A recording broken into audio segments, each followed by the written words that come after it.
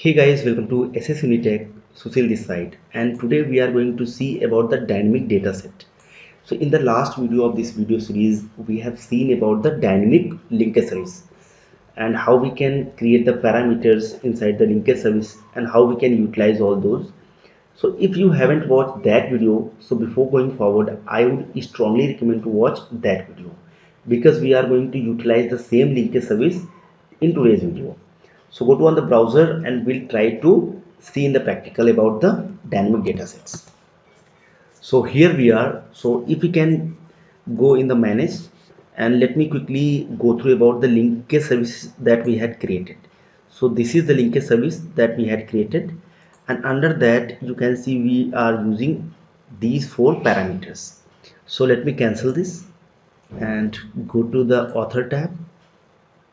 Here we can see the datasets. So I want to create a new dataset. So let me click on this and go to the dataset and the type. So the type that should be the Azure SQL. So let me search for the Azure SQL. Let me click on continue. Here let me call this as dynamic dataset, and this is for the Azure SQL, and this is for the employee table. Now in the linkage service, I just want to add a new link service that you can see here that we had already created in the last video. So let me select that one. Now here if we are going to select this drop down, will be not going to see any table. This is because if you have remembered, so in the last video we are using these four parameters and we did not pass any static values here. So let me click on the test connection and let me try to copy this and let me provide the default values here. So you will be able to see the tables available under that. So the PVI and the last is the password. Click on apply. Now if you can see here, let me refresh this. So everything is okay. Click on OK.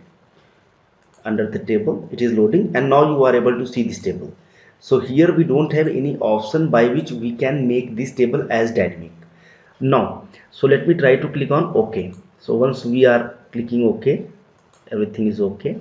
So it will be creating a new dataset. So under this dataset, here we can scroll down. So under the table, here we can see the add dynamic content option, and here we can also see the add dynamic content option. So the purpose of the dynamic dataset is, while we are going to select the tables, it is possible that in the dev environment, in the prod environment, in the UAT environment, in the last video we have seen, so it is possible that the environments are having the different table names. It might be employee underscore dev, employee underscore UAT, employee underscore prod. So those are the table names. So it is possible that your UAT environment, your prod environment, your dev environment will be having the different names in the tables. So by which we can make that as dynamic as well. So here if we can see the schema, so it is also possible like the UAT is having under the DBO schema, in another environment will be having another schema, so that is also possible. So we can also make this as dynamic, but I'm not going to make the dynamic of the schema, only in the table. So let me click on add dynamic content here. So here as we can see, we are not able to see any dynamic content here. So this is because we did not create any parameter. So let me cancel this, go to the parameter section.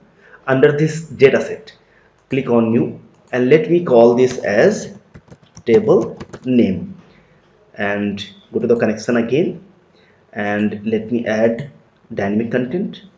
Once select this, so this time you can see it is having dataset dot table name. So while we were using the linkage service, it was link service dot table name, and here we are using the dataset, so it is dataset dot table name. So this is the difference between dataset level parameter and linkage service parameter, so that you can identify very easily. So let me click on OK. So everything looks okay. Let me publish all. Click on publish. So here we are creating the dataset as well. So it is publishing. So published, completed. So thank you so much for watching this video. If you really like this video, please subscribe our channel to get many more videos. Don't forget to press the bell icon to get the notification of our newly uploaded videos. See you in the next video.